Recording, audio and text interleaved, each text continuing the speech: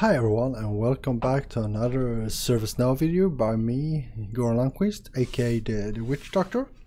Today we're going to take about some new stuff in the UI policies functionality that came out with the London release. A big shout out to Philip Swan, who actually made me aware of this one when we're talking about the new client script stuff instead. So for those who haven't seen any of my videos before or heard me, my name is Goran Lundqvist. I work as a technical consultant / architect, mentor, most of the stuff you can do in ServiceNow. Been both a client and a customer and worked in the IT world for a long time. But let's not bore you with this one. You can look at it and read it if you want. Let's see what we're going to talk about today instead. So we're going to talk about two stuffs. The first thing is the UI policy related list actions, which is kind of cool, where you can hide and show related lists depending on conditions. And then the last one, clear the field value, which is actually a field that you can use to clear the value, which most people normally do this through client scripts. And now we can actually use UI policies without scripting, hopefully, to achieve the same functionality, which is kind of nice. So let's skip that and let's head into the jungle of ServiceNow. So first thing, I always like to show you on our incident. So let's put up an incident and let's go back to the normal view. So this is normally how it looks like. At the bottom you have different related lists, and let's try to hide them. So what we can do is we can go to the UI policies and create a new one. Let's say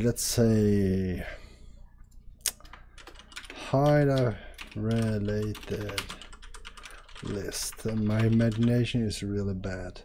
So then, as normally, we set some kind of conditions. So let's see, when state is closed, I would like to hide a field. You have the same settings as normal on a UI policy. So let's hit save. And let me throw up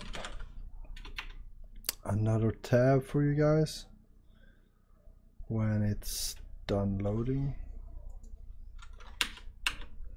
There we go. Our type 2 snaps that I can't spell, incident.list. There we go. So after you saved it, you get the related list, of course, on the UI policy, and here is the new one, the UI policy related list actions. So let's hit new and we'll see what's pop-ups. So we have list names, and here you can see you have a few list names. Now, just to show you, what's happened is that if, let's take a step back, on the UI policy is where I wanted to go, not that UI policy. Oh yeah, there we go. So if I have global checked here, the drop down here will be the related list that is actually on the default view.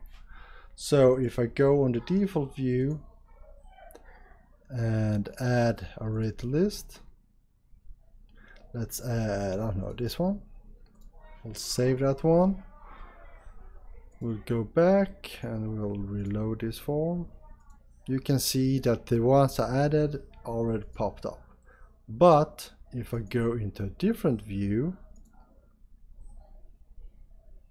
you can see we have similar, and let's go to related lists and let's add something else. Now if I do the same, you will see that I still can't see the attached knowledge item, which is the one I want to hide. So what I need to do is I need to go back to the UI policy, wait for the page to load, go down to global. Global is the one where you decide should this UI policy be on all views or only one specific. In this case, you only want it to be on the service portal. And this kind of makes sense. Let's hit save. And now let's scroll down and click new. And now when you click on this name, you can see the attached knowledge is there as well. Kind of nice.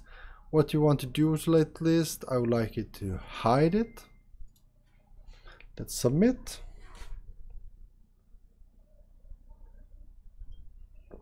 So when state is closed, the related list named, and it's kind of dumb because you should actually would like to have the label instead. I don't think you can actually get that one. Display name, hopefully. Let's see if that one gives what we want. No. So that's kind of a improvement suggestion. Put in the real related list name instead of the database name, or what you should call it. So anyway, let's test it. So we have an incident which is closed, and I haven't reloaded. We can see this one. I'll reload the form, and ta-da! The attached knowledge is gone, and if I change, it will pop up, and you can see it responds really quick, which is nice. Bad thing is that if you really look careful, you can see that something is missing. It's not that thick dark gray as this one is. You can actually see, and this gray line is missing as well, I think. But it's good enough. If you hide this per script, it will still look the same. So I think this is good enough. So that is the first part about hide a related list. Let's just deactivate that one. Now the second part, let's take our incident and let's get back to our default view, because we have a little bit more fields and easier to do changes. So the last thing we're going to talk about is the clear the field value. So let's create a new URI policy. On the incident table, and just to show you, we just take something easy, clear assign to. Let's find out a condition, and priority is easily to change. So let's say that when priority is 2, I would like to clear the assign to. G is 2. So let's save that one. And the new thing we're looking at is under the UI policies.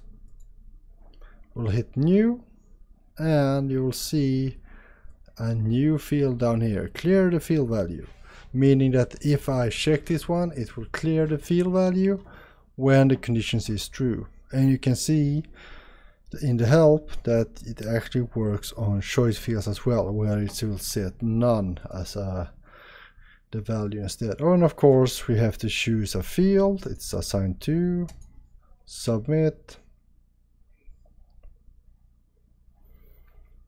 So now when priority is 2, clear the assign to. Let's reload. We can see that David Lou has it. Priority 2 is gone. Priority 4, let's go back to 2 just to show you. Let's put David Lou back, and if I change to 4, nothing happens. But if I change back to 2, it's gone. And another example, let's save this one. Oh, I need a work note. Save, and what happens when it loads? It's gone. Why is it? Yeah, because we have on load here, meaning that it actually runs when the page is loaded. So if I only want this URI policy to run when priority is someone is changing it to 2, I'll uncheck that one. I'll hit save. Then I click here, I'll put in David again. hit save, and now when it loads, David should be back and not gone. Let's see, did it save or was it too quick for me to notice? Yeah, there we go. If I change to 3, to priority is 4, still there, but when I change it to 2, he's gone. So this is kind of a nice way of adding on change clear fields, which I said earlier, we pretty much done that through client scripts earlier. Now we can do it without scripting in a UI policy, in the London release, of course. So that's pretty much it from me. Thank you for watching this video, and have a good Saturday evening if you're watching it now, so to speak, and see you later.